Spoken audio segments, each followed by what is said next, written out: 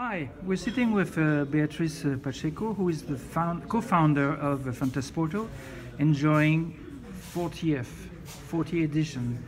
Beatriz, how did the idea come up? Do you remember the moment when you decided Yes, let's do a festival? We were sitting in a cafe with a friend of ours, a painter.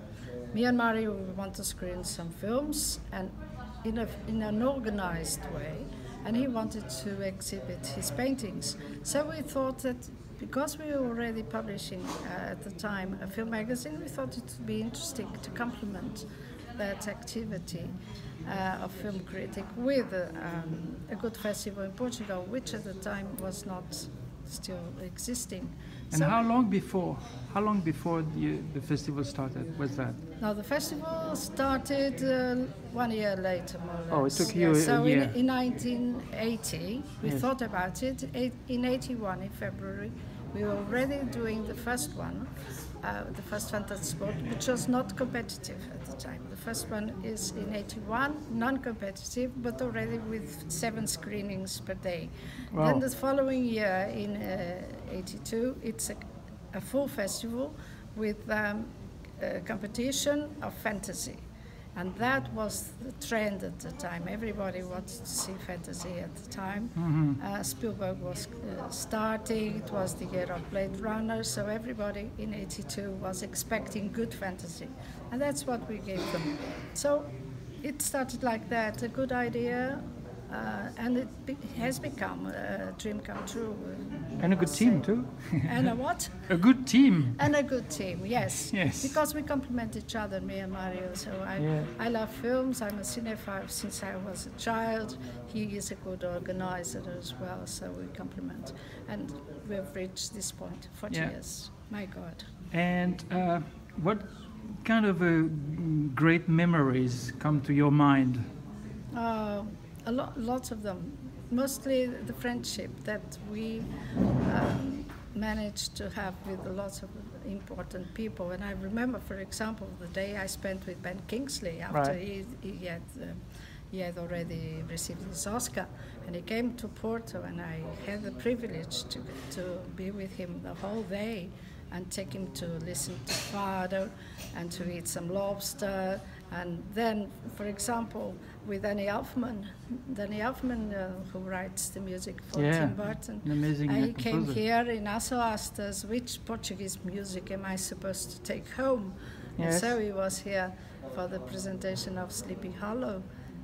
Max von Sydow, a gentleman, who came here. And I remember it was the same year of the car, the car that had the name of Fantasport by Toyota. And it was very, very interesting to see this gentleman come to Fantasporto in 98, I suppose, and thank us, who were nothing compared to him, for inviting him. It was very, very nice. And which directors came, let's say, with the first film and became very famous after? Well, do you remember? I remember that now we can boast 7 Oscars for best films, and I can tell you that Guillermo del Toro, Danny Boyle, Joel Cohen, Catherine Bigelow, all those started here with their first films in competition. Catherine Bigelow, wow. Yeah, Catherine Bigelow with Neil Dark. Oh, yeah, it's fantastic. Yeah, so we have at this moment 7 Oscar for best films that started here. James Cameron, for example, started here with Piranha 2. So it's very rewarding now to see the big list of names that we have discovered. And in European cinema, for example, Lars von Trier, Pedro Almodóvar, they started here in festival. And the Koreans. Yes. Also the Koreans. The last one won an Oscar for best film. So you see that looking back, we have to recognize that we have an eye for discovering new talent, and that's very good for us. I hope they all come back very famous, but that doesn't happen often. So this year you had in Fantasporto Classics, you had Bram Stoker Dracula, you had Raging Bull. Did you have any of those that you have, because you do that every year? Did you have any of his very big films where the director came? No, in the Fantasy Classics, it's always very difficult. I mean, before, most of them, early no, on the first no, presentation. No. We had we presented Blade Runner in European premiere, but of course, Ridley Scott didn't come. Although we had already screened The Duelists, for example. A long time ago, but it didn't come to Porto. With Coppola, yes, Dracula, we had a surprise screening, a very secret surprise screening in 1993, with Bram Stoker's Dracula, which was a big event at the time. But of course, Coppola didn't come, and Martin Scorsese, I had a cycle, a special program that we had organized by us outside the festival, and then now this year with Raging Bull. But unfortunately, Martin Scorsese never came to the festival. I wish I had the money to invite them, but in full style, not just to really welcome them. Is there anything you're regretting? Oh yes, many things. Like one, like I don't know, a film you wanted you couldn't have, or someone who cancelled at the last minute or something. I can't remember.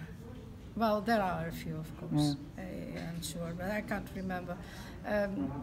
Usually we lose films because they've been bought in the meantime. We select them, and then suddenly there's a distributor, and the process becomes so slow that we can't convince that new distributor to let the film come. But that happens every year. There are always a few films which I would like to have, and I can't.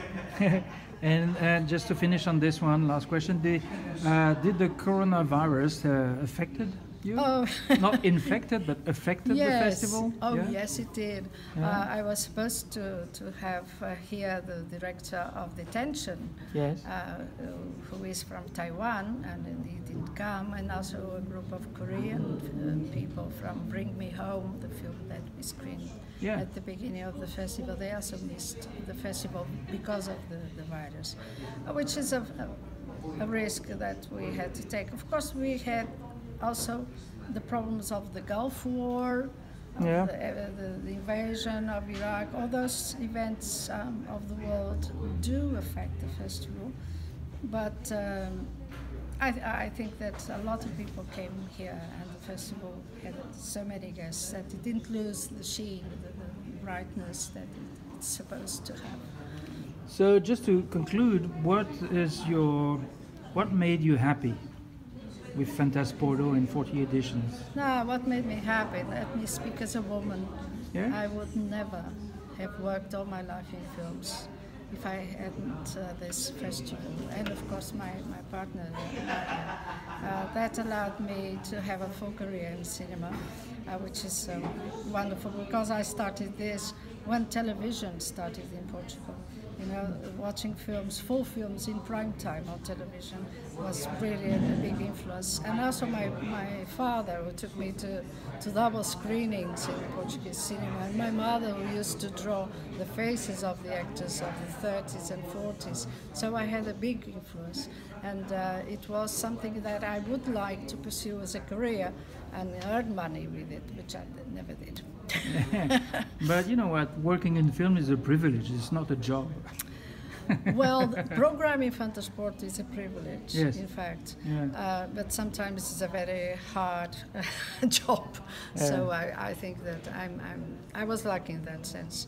Good. But the festival is always a challenge. Thank you for watching filmfestivals.com, the best site for all film lovers. Thank you. Thank you, Beatriz. Thank you so much.